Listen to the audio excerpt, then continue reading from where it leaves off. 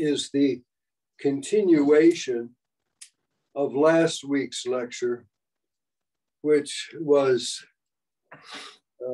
my attempt of explaining the chaotic state of the world at this time, and the influence of an incoming energy called the fourth ray. We talked about the 7 rays. We gave examples and graphs, which we may go over a little later. We also tonight, I have 2 vignettes concerning completely different things. One of them is a conversation that a group of people had or were having maybe a week or so ago about the age of souls on the planet. And I'm going to draw a graph that will explain that very nicely. And the diagram should fulfill and answer a lot of questions that people had concerning things like the equality, people and the souls, the incoming souls into the planet. Over the past history and the new incoming souls that are just now coming in, preparing for the Aquarian age.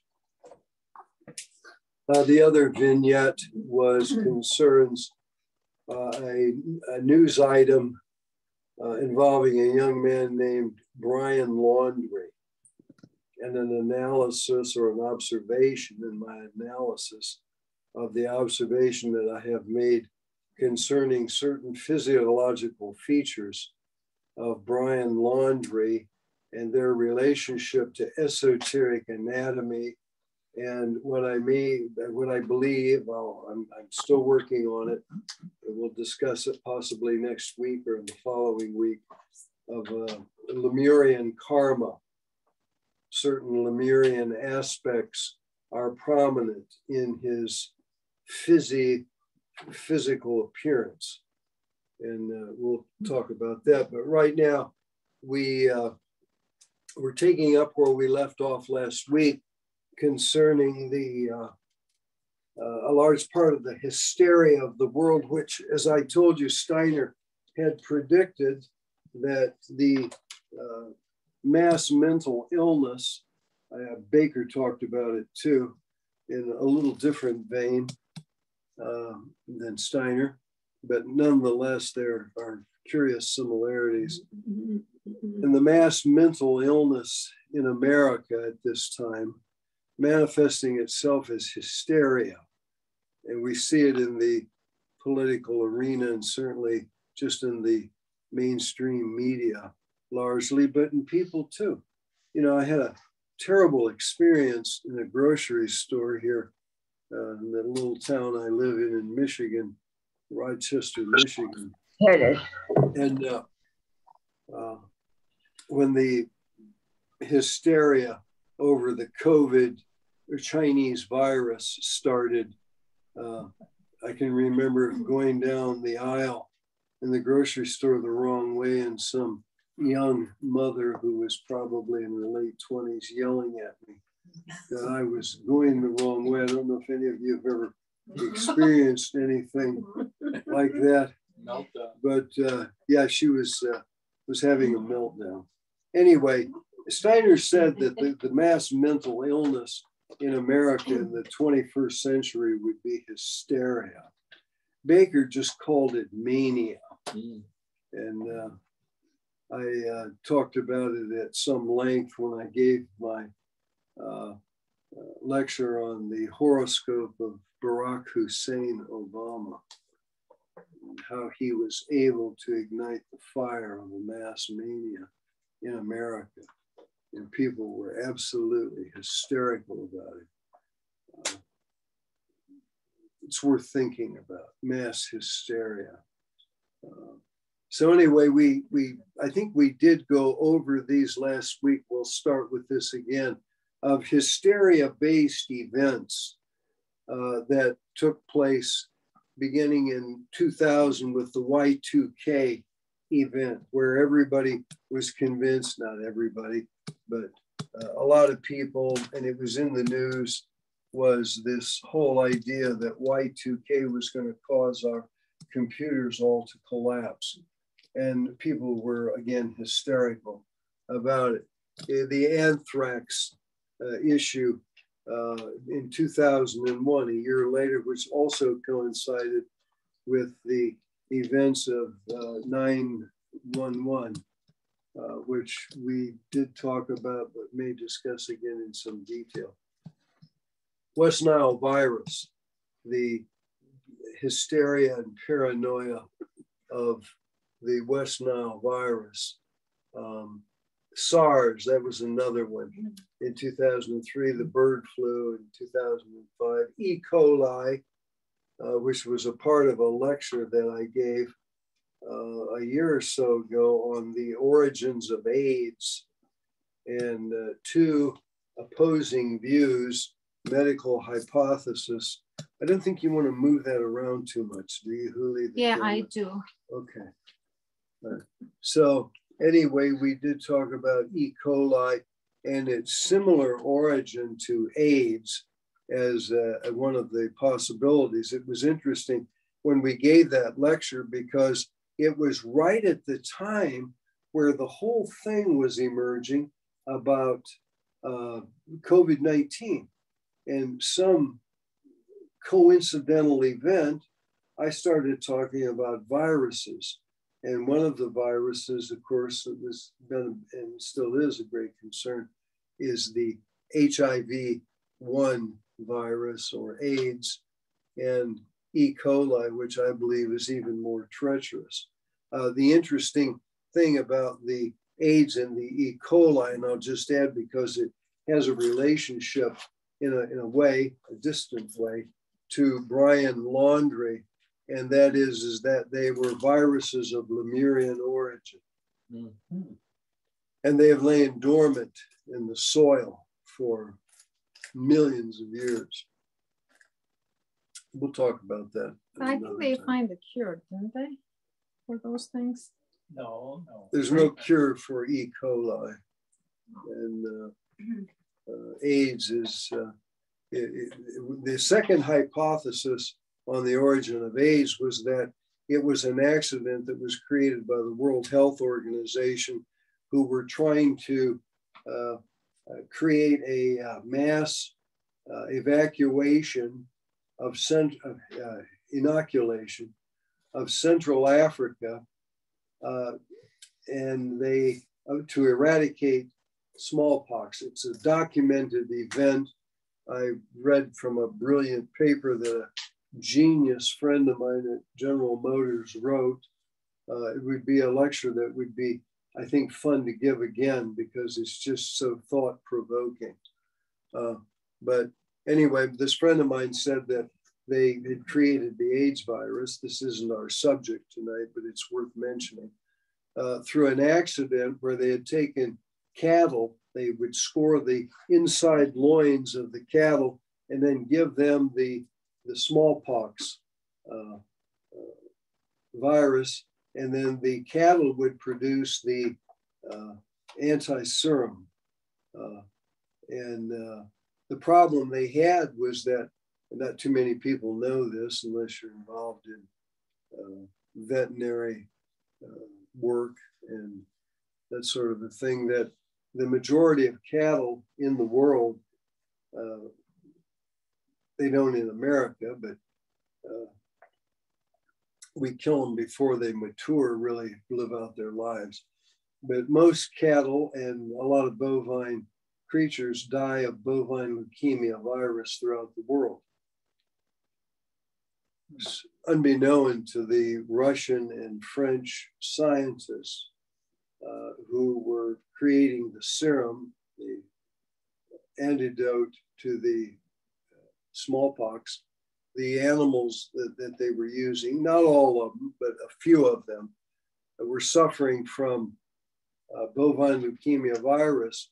And what they did when they gave them the smallpox was they create a hybridized viruses. Viruses will cross-breed and create mutant strains. And I think that's really one of the deep fears that Fauci has, is that the problem could, not now, not saying now, but it could be much worse than it is, because they could mutate the virus into something that was really and truly deadly and kill tens of millions of people across the planet.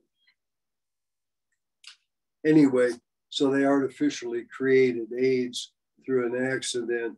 And the friend of mine says that if his hypothesis is correct, then they only needed to follow it backwards to create the antibodies for HIV. They could actually make a vaccination against HIV, which would be a wonderful thing. I'm not sure that my friend's hypothesis is correct, but I can't dispute it. It's beyond my pay grade, and it's a possibility. Anyway, so we had the E. coli scare, and then the bad economy, and then swine flu, and then the BP oil gusher in the Gulf or wherever it was that was going to ruin everything. And then the Mayan calendar hysteria. I remember giving a lecture on that 2012, the mass hysteria of the planet in anticipation of some horrific event that was going to take place concerning the Mayan calendar and December 21st. And the truth was that nothing happened.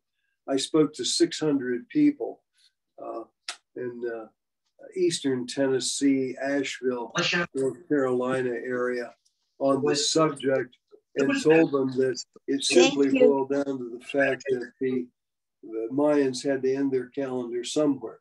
And so they ended it on the winter solstice of 2012. Mm-hmm. And of course, nothing ever came of it.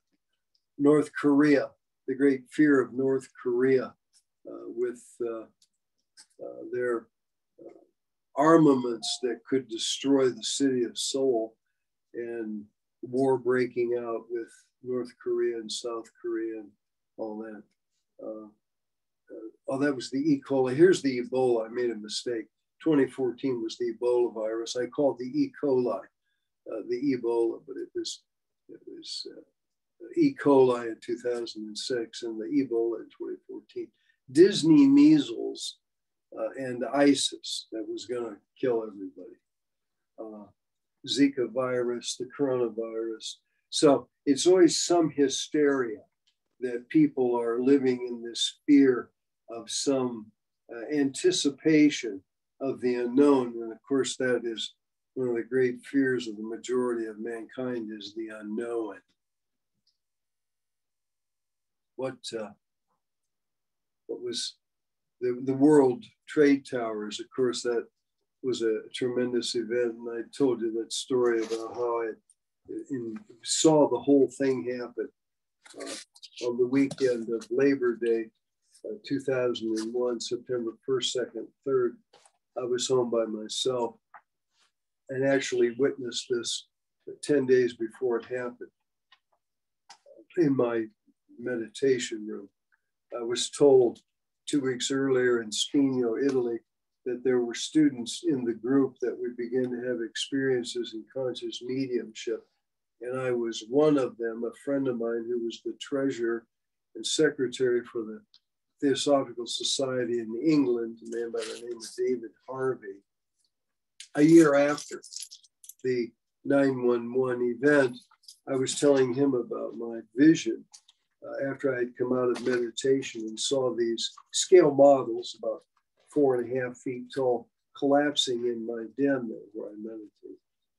And he said, yeah, he said, I had a similar experience. He said, I was on the plane. Now, David Harvey was at this meeting, this summer school program put on by Claregate College of England and Dr. Baker. And it was Baker who told us that there were some people in the group that would begin to have these experiences. And David Harvey was one of them. And the story that he related to me, it's worth repeating, is that his vision was that he was on the plane and he could see that the plane was headed into the World Trade Towers.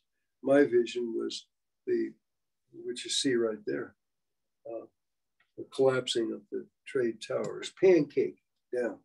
I believe that there may have been angelic forces that were involved in the destruction of the World Trade Towers insofar as the pancaking took place. Of course, the conspiracy theorists say that they were artificial charges were set off and that caused it, but that wasn't it at all. Because when I had the vision of the trade towers, one of the things that I was trying to rationalize was what happened if they fell over? Say, thousands and thousands more people would have been killed. But to minimize the death, it had to pancake down on itself.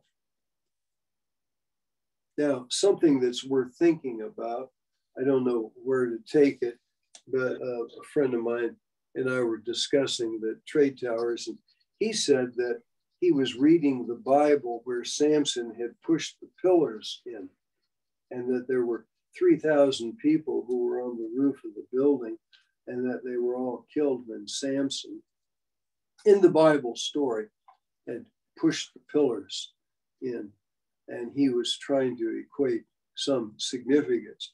What is significant about the trade towers is that they are Gemini features, morphologically speaking. They ape the glyph of Gemini, and that the moon had just transited Gemini at the time of the first plane hitting the World Trade Towers.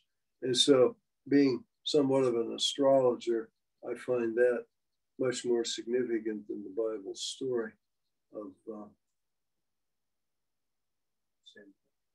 Samson pushing the pillars in. Okay, I'm not getting anywhere with this, Huli. Interesting. Keep it exciting.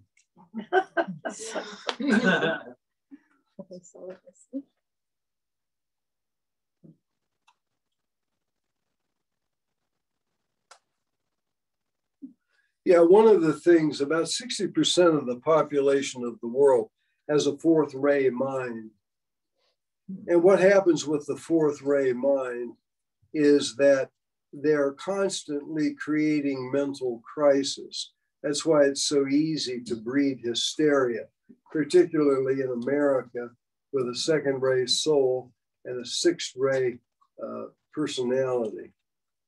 But what happens is the fourth ray mind creates a crisis, and then it resolves the crisis, and then it creates a greater crisis, and then it resolves that. So it's continually creating.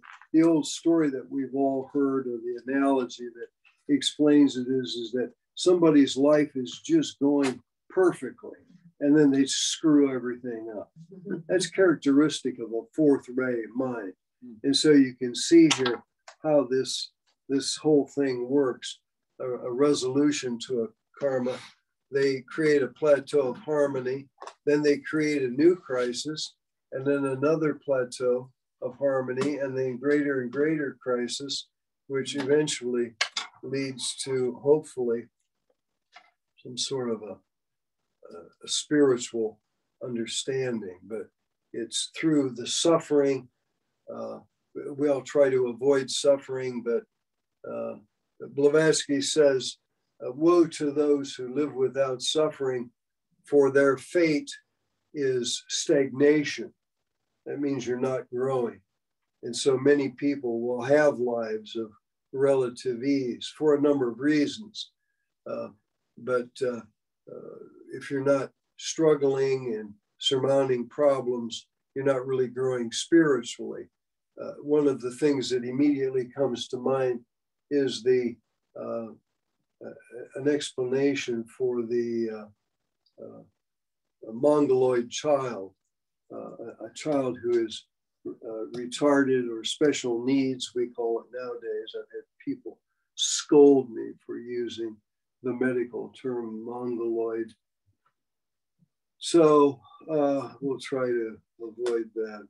Anyway, what happens with the mongoloid child is in the greatest percentage of cases, they've lived a series of lives that have been very mentally stressful. And they will incarnate into a life where there is no mental stress because the mongoloid child does not have the capacity, in most cases, to experience the mental stress that had plagued them over a series of lives. They are, beyond any shadow of a doubt, usually very loving children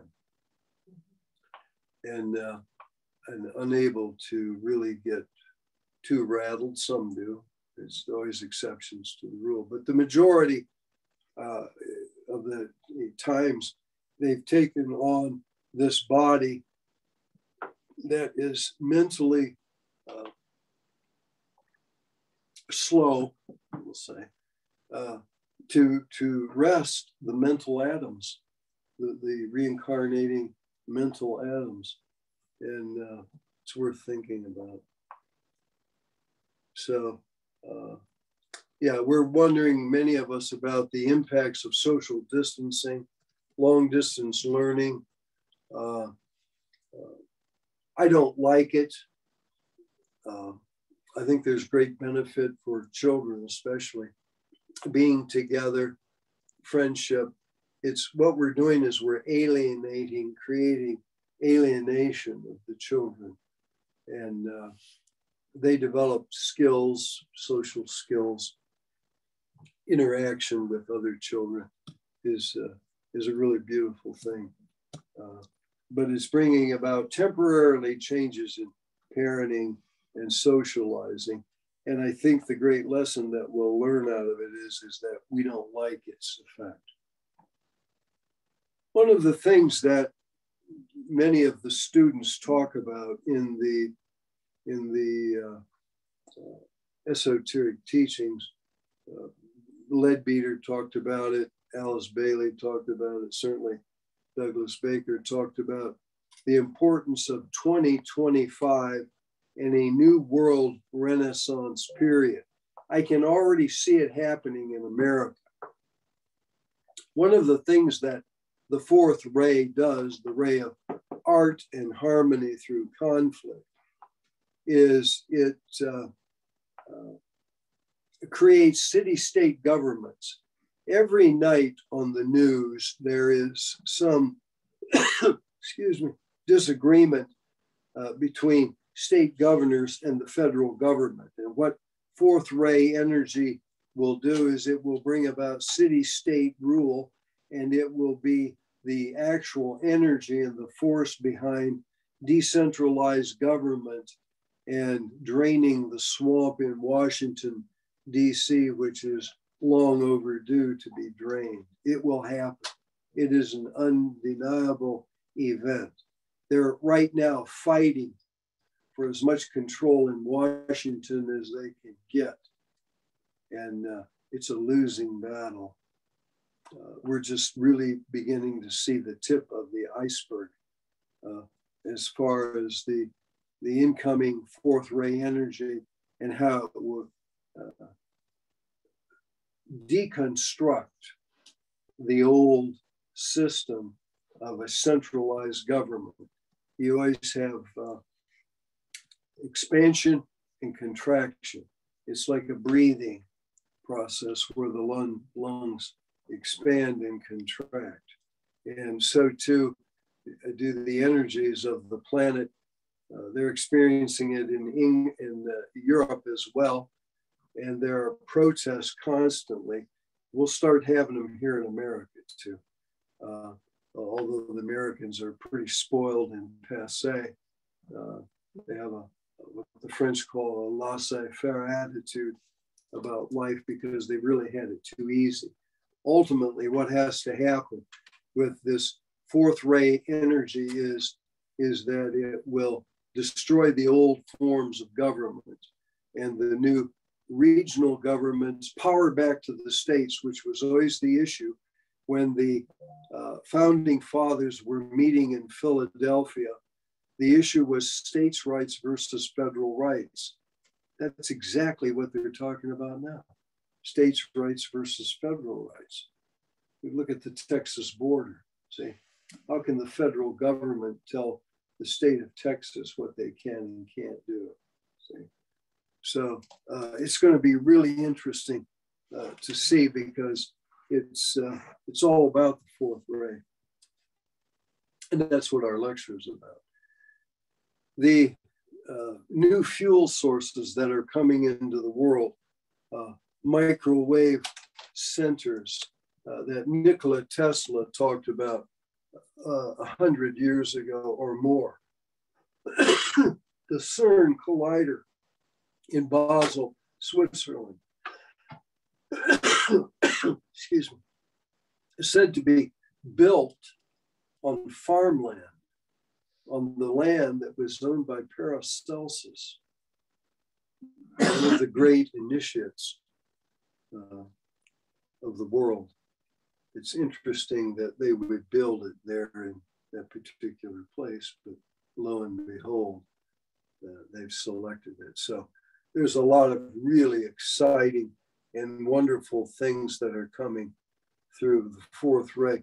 We've talked about colonization of the moon and the effects that the Earth, because of its expanding population, has had on the astral body, helping to create an astral body of the moon. The reason nobody can stay, human beings, animals too, can't stay for a prolonged period of time on the moon, is that it doesn't have a well-developed astral body. Its astral body was destroyed billions of years ago when there was a human life form that only reached the astral level on the moon. And when you read the esoteric writings, they talk about the transportation of souls, boatloads, Blavatsky said, of souls from the moon to the earth chain, because the moon was being destroyed. In the ancient times, the moon was very close to the earth. And it was so close that you could look from horizon to horizon and see the moon. And the moon was acting as a shield to the earth, protecting it from cosmic bombardment and protecting the earth as a mother would protect her child or baby or some animal that it loved, protecting it from harm. And now the roles are reversed. And now the earth is acting as the mother to the moon, and the moon is the child. We go through similar things in the adult human experience. I can remember my mother in the last days of her life working in a nursing home and saying that once an adult, twice a child, how we mature into adult stage, and then we become childlike again. And you might want to turn that off if you can. Can you turn it off? I would turn it on. Help her out there, Tracy. There you go. Yeah, you can. And make sure your phones are turned off. Yeah, there you go, Dave. Remind me to turn it back on for you. Okay, please, because I don't know how. So anyway, so the colonization of the moon, what is happening is the tremendous expansion of population of the earth has caused the astral body of the earth to grow and expand. And it is just now touching the surface of the moon. And the moon is reacting because the gravity, this is initiate knowledge, and there isn't anything written about it. So you can look in all the Alice Bailey books you want, all the Blavatsky literature you want, you won't find anything about it. This is new stuff. And so what's happening is we're having an increase in volcanic, tsunamic, earthquake activity on the earth because the gravitational pull of the moon on the Earth is being affected by the expanding astral body of the Earth, which will eventually encapsulate the moon. The moon will be stabilized, and it will also become more inhabitable because it will have an astral body that eventually will be magnified by the colonization of the moon by different nations of the world, and they will contribute to the astral body of the moon, therefore allowing life to exist on the moon, which is moving away from the Earth at a very slow pace, but nonetheless moving away. And it will be colonized. It was once said, I remember in one of Dr. Baker's lectures, it may be that the most valuable thing that we have is our DNA, and that in this way, we will spread our DNA throughout the universe into other planetary chains. And if the moon becomes inhabited and it creates an atmosphere, which it will because it has water, and if the other prophecies that Baker has talked about, and that I've certainly talked about, the desalination of ocean water to irrigate the deserts of the world, then the salt byproduct becomes a problem. And we have to, through something that NASA is already talking about, a space elevator to the moon, and we would ship the salt from the desalination process and create shallow saltwater seas on the moon and begin to create an atmosphere on the moon, and clouds and rain. And it sounds way out, but we're living in the age of science fiction. And I'm not making this up. These are ideas that NASA is talking about and considering, and they have extremely occult and esoteric ramifications that we should all be considering if you're a serious student of the wisdom teachings. One of the things too that the world is in anticipation of, particularly the Christian world, but really all of the great religions of the world, is the return of the Christ. And so we have listed here 15 of the criterion for the reappearance of the Christ. One, he has the sure bodily signs of having suffered more than any. He is a teacher teaching mankind from across the earth. He is a trained healer, always healing at some level those near and far from him. He operates outwardly on the ray of will and inwardly on the ray of love, wisdom. He is impoverished and celibate. 6, he is constantly under attack from innumerable directions. 7, he is surrounded and supported by those who have sacrificed or surrendered something of their lives to him. 8, he is taken for granted by the thousands who have met him or know of him, but not always so. 9, he has appeared on radio and television as Alice Bailey said he would. 10, his miracles are in his works where they should be, and they have grown prodigiously for those who care to examine them patiently. Alfred Lord Tennyson, noted for his seership, forecast accurately the birth of the Christ. It is said that avatars are born when great temples are burnt to the ground, and at the hour of his birth, the most famous in the esoteric world was thus consumed. Rudolf Steiner had a hand in that.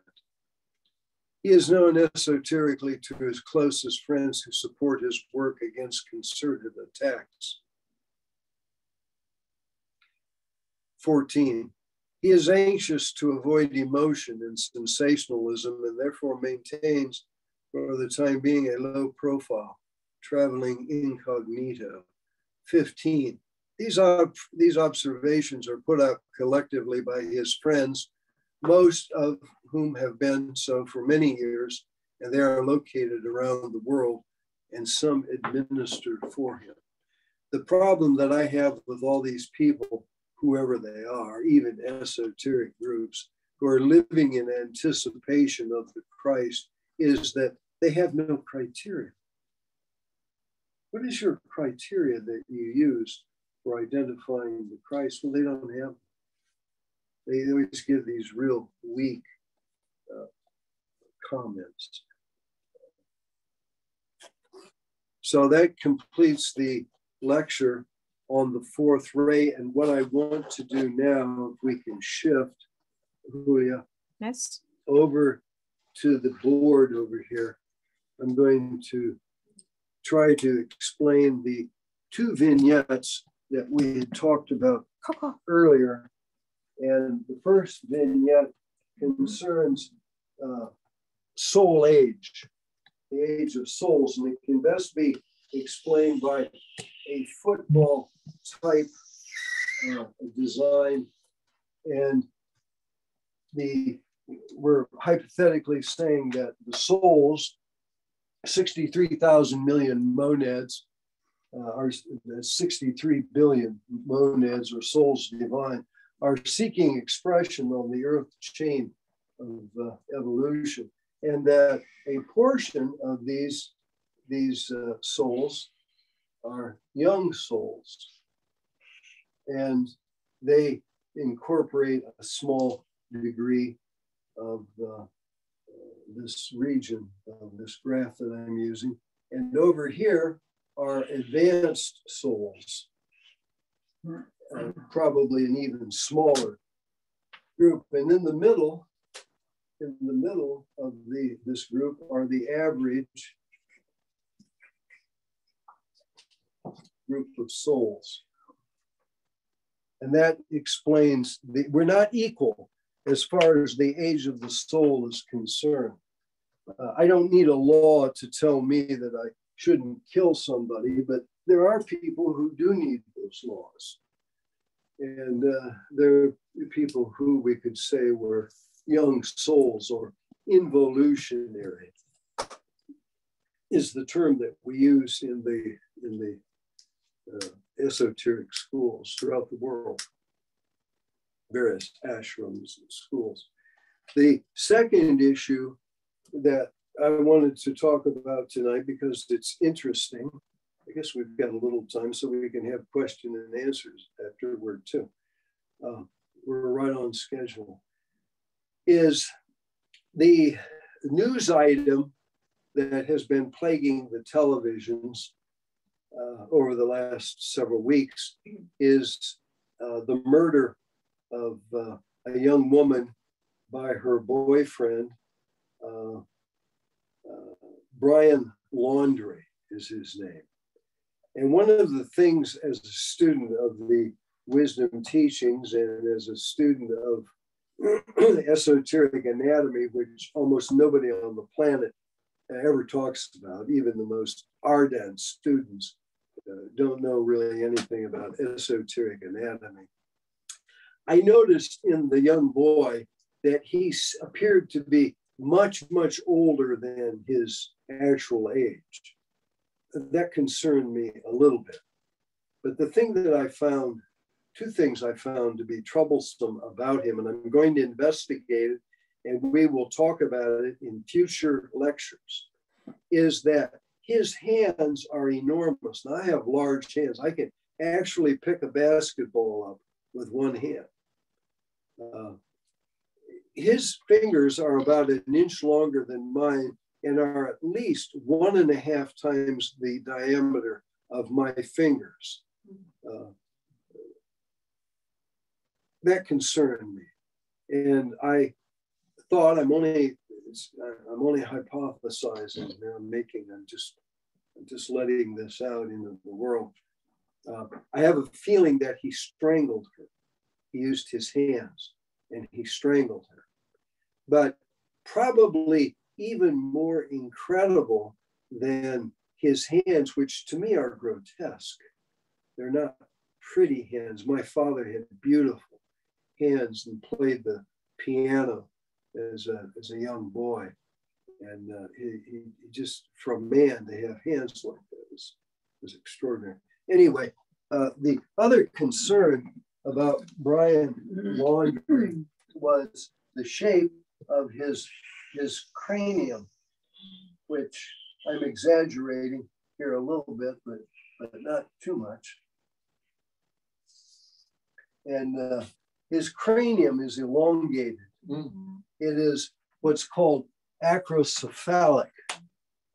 Acrocephalic comes about, it was part of the third root race, the Lemurian, we call it, root race.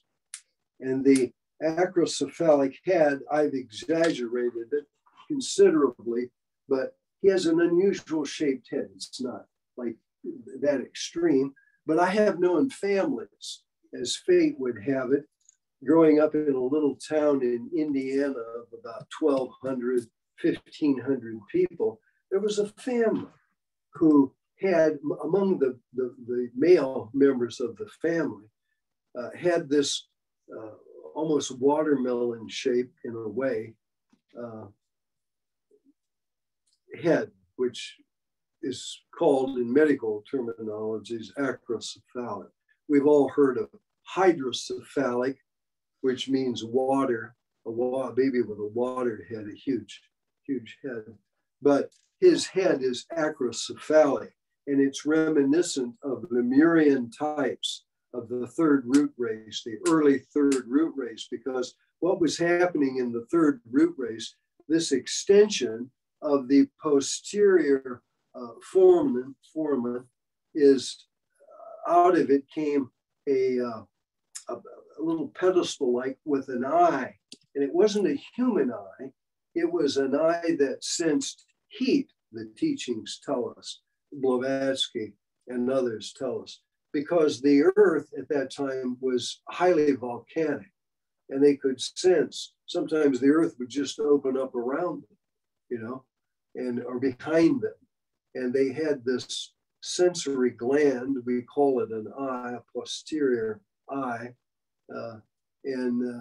And so that was a remnant of a time when there was an eye back here, not in the forebrain, but in the posterior region of the brain. So my concern, I haven't looked at his horoscope. I've got to get his horoscope done, but I'm thinking there is a good chance that he has Lemurian karma. There's something very disturbing about his secrecy and evasion from the police and from his parents helping protect him is a concern of mine, and that he may meet some very violent kind of a karma, very unusual karma. Who knows, eaten by an alligator or something, or you could go to prison and then be a target in prison, which prisons are hellholes. I was, when I got back from Vietnam for just a couple of times, I was lucky, where I had to pull prison guard duty on the weekends. And I used to take the guys out of prison with a loaded shotgun and march them down to the JAG officer, Judge Adjutant General. And they always told us, they said, now if they escape, just shoot them in the legs and don't try to kill them. So, they wanted them to stand trial for whatever their crimes were. And his fate, whatever his fate is, it's not good. I'm sensing that, but I'll know more when I get his horoscope and I take a look at his horoscope. But there's violent, there's got to be violent karma in there, and it could be, I believe, of a Lemurian origin, but we'll see. These things are shown in the horoscope, and I'll decipher it. And in another maybe 2 weeks, I'll give a talk on his chart. Now, Huli, do we want to open up here for question and answers from people here in the room and people who may have tuned in tonight on the Zoom lecture? I'll be open for a couple of questions. Okay, Angel says she has a comment. Angel, please unmute yourself. Yes, I'm already. Go ahead and unmute yourself. Yeah. Yeah. Hi, David. Hi, everyone. Great lecture tonight, David. With regard, I want to go back first to 9/11. My understanding right now is that what occurred then was the Clintons were actually forced to sign the act for the new quantum banking system to come into reality. And then Bush got in, and they knew the date was 9/11. And thus the reason why that happened. It was a complete in-house job regarding diversion of the subject. As you know, the Bushes, the Obamas, the Clintons have had a certain agenda. We are on the cusp of having this new quantum banking system put into place, and it is imminent. And this is why Shadow has been kicking and screaming and doing all sorts of weather warfare and the like. They are now trying to do two things. One of them's comical. They're trying to dismantle the space, the space division of the military. Not going to happen. I don't think they understand the forces that are actually involved in that. The second one is they are now trying to take everyone's guns away. This is their last desperate grasp. But I wanted to share with the group the historical reason behind the date that was chosen. So we were going to get the new quantum banking system to be enacted on this 9/11, but because of certain things at play, they had to move it, but it is imminent. With regard to Brian Laundrie, I would just like to share, it's interesting because when you look at the pharaohs of Egypt, you will see that Akhenaten and his wife Nefertiti also had those odd-shaped heads, and it turns out they were from the planet Sirius. So there is a whole nother subject there. I'm not suggesting he's part of that. I agree with you, David, that definitely the head shape and the orifice or what have you in the back of the head definitely is Lemurian. I too had a really negative vibe the first time I saw his picture. So thank you for doing that work. Thank you. Okay. Anybody else have a question or comment? You have to unmute yourself to speak up. Anybody here in the room? Oh, others are thinking. Our Zoom friends are thinking about questions. Okay, well, that was a lot of information to take in. We certainly covered a very broad spectrum in our discourse this evening in an appallingly brief period of time. Did you want to? Yeah, I just wanted to have a clarification. So when you talk about like all the events, right? Mm-hmm. What happened, all these other viruses. Mm-hmm. So I didn't get exactly what was your point. I mean, what hysteria. Hysteria, yeah. So hysteria is the point. I see. Okay. That Americans are prone to hysteria. And they're prone to hysteria because it's a nation of love rays primarily, a second ray soul, which they share with England, and a sixth ray a personality. The rays 2, 4, and 6 are love rays, and it makes them prone to things like socialism or believing, to the chagrin of the spiritual hierarchy of the planet, I might add. America is unique in all of the world, and it has the blessings and has been energized by the spiritual hierarchy of the planet to set examples for the entire rest of the world to follow. 50 or 60 some nations in the world use the Declaration of Independence as a foundation for their country's beliefs. This has all come about in the last 200 years or so. We're an experiment by the spiritual hierarchy of the planet. I gave a lecture years ago where I was actually overshadowed by an immense being who spoke through me. And the lecture that I gave came at a time when South Africa was under attack for apartheid. And I lived down there for a short time with some of the most incredible people that you could ever imagine. And in of all places, South Africa, the last place you would ever look, an English couple who were mystics and were direct disciples of DK and other masters. In fact, that picture of DK belonged to the woman, the wife of Dr. Joseph Busby. Her name was Lulu, Louise Busby, we called her Lulu. And it was painted by Annie Gowland. Anyway, the South Africa, Australia, New Zealand, Canada, America, England,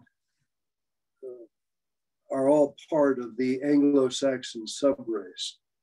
And that is the fifth subrace of the fifth root race, and their time is now in the world. There is no mistake that America is the most powerful nation in the world. There is no mistake of the affinity that exists between these countries that I just named, especially England and America, and of course Canada being incorporated into that. It's all part and parcel of the energizing work and the plan of this, an unfoldment of a plan set up by the spiritual hierarchy of the world. The real deep esoteric truth of what I said tonight about 2025 is that the plan of the spiritual hierarchy is that it is supposed to unfold in America first.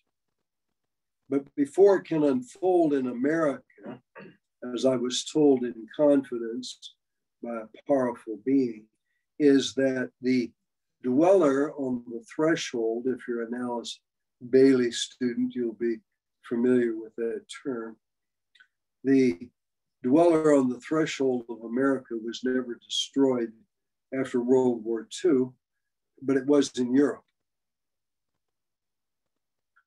And that the spiritual hierarchy says that if the dweller, that's the sum total of the evil of America, is not done away with, we'll talk about a little further here in a minute. If it's not destroyed, then the selection will be, and the favor will be given to Europe to be the expression of the New World Renaissance.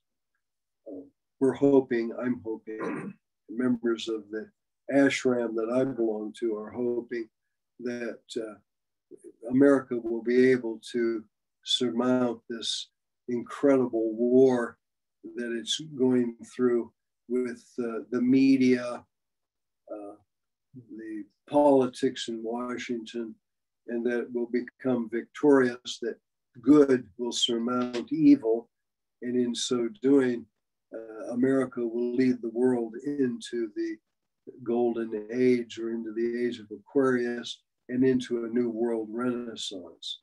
I am really and truly hoping that that will happen. And I do see glimmers of hope. I think what we're witnessing now is the tip of the iceberg, and that the truth about certain things will come out that will destroy planetary evil. And it won't be just in America, but it'll be throughout the world. You can already see incredible protests taking place in far-flung places like Hong Kong, Algeria, Romania. Our millions of people are massing in protest against their governments, and that's what has to happen in America. But Americans are reluctant at this point to do it. But I think that the truth, as the truth is exposed of a worldwide ring of very corrupt people at all levels of the government, that eventually the swamp in Washington, D.C. will be drained.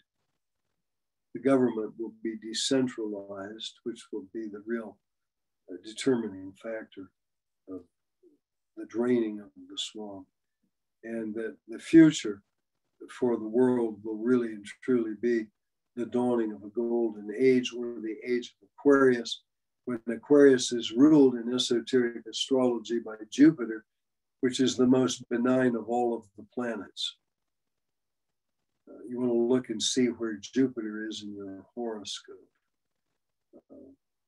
It's a great, benign, beneficent energy that can be hopefully used by disciples around the world for the benefit of mankind. That's my hope. And I have it placed very nicely in my horoscope. And I'm living in anticipation of that day where this Jupiterian force will really take control in my life. I don't know how many years I've got left, but I will make the most of them, I guarantee you, when that happens. And it may already be happening. So we have to remain resolute to work for the benefit of mankind, teaching and healing if you're second ray, third ray, animal rights and protecting the animals, seventh ray, the environment, protecting and nurturing the environment, and fourth ray is art and harmony through conflict, and where I say live creatively. Salvador Dali was a good example of somebody who had a powerful fourth ray. He was also very esoteric in a lot of his artwork and understood sacred geometry. Barbara Cartland, the English lady, step-grandmother of Princess Diana, and Baker lived on her estate. Barbara Cartland used to go over to her house with Joe, drop off the rent checks. And she would periodically be on television. You'd see her, extraordinary woman, wrote love novels, wrote something like 750 love novels. And she would start with a tape recorder and dictate the entire book all the way through. And she lived creatively. Her home where she lived was very proof of a fourth ray. Let's just leave it at that. But she would periodically be on television in England if they ran out of interesting things on British television, which I love the BBC, the special programming they do. And Barbara Cartland would speak to the English people about different aspects of living life. She had suffered tremendous loss in her life with a brother who had been killed in World War II. I think her father was killed in World War I, and a lot of death in the family. And it molded and shaped her into a very lovely human being. Anyway, what time is it? It's 8:30. Yeah, 8:30. And so we're gonna, if there are no questions. Yeah, 8:30, we have to go. It doesn't matter. Okay. So we'll No questions. we'll see you all next Wednesday. Okay. Thanks. Thank you, David. Uh-huh. Okay. Thank you, David. Thank